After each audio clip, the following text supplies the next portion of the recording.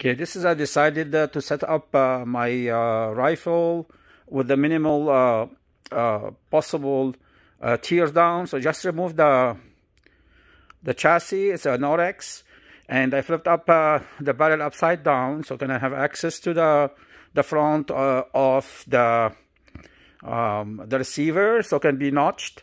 I used a vise, 5-inch vise. It has also those nice rubber protection for the barrel or anything you'd like to clamp on. Those are from Brownells. I highly recommend them. They are not cheap, but they are like maybe 50 or 60 bucks, but they are worth it. So this is the barrel, and we're gonna notch it from here. I just took a marker pen and placed a little red area, so I can know what I'm gonna work with a Dremel. Okay, so it's now sturdy. Quick clamp here. This is heavy, so it's not moving anywhere. I'm not beating on the rifle or the chassis.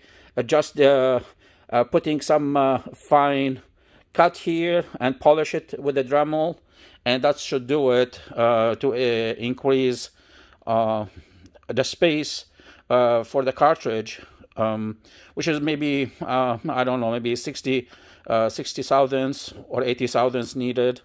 We're gonna verify in a minute. Thank you for watching.